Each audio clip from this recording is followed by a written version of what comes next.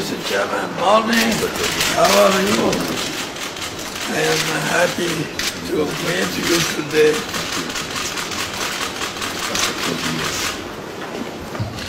And given the constraints of time, we cannot discuss much, but that we've come together and the discussions will continue. Paul Biya you've been hearing of, and what you met today, because the first time you're meeting him on a one-to-one basis, officially at least, what is your impression of him? Well, maybe I could have asked him that question too. I'll ask him the question. The Fru Ndi has been hearing of and meeting Fru Ndi today. Yes. What's his opinion? They see the Fru Ndi that they painted, but I think that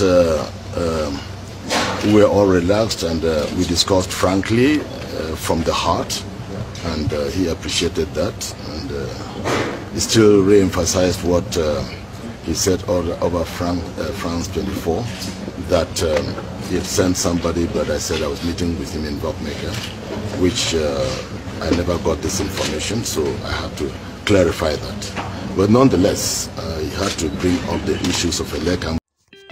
Born in the English-speaking region of Cameroon on July 7, 1941, in Bamenda in the country's northwest, Fru Ndi ran against Biya 3 times in the presidential elections of 1992, 2004 and 2011. John Fru Ndi, one of the historic opponents of Cameroon's long-time ruling President Paul Biya, has died. Fru died late Monday evening in Yaoundé at the age of 81 following a long illness.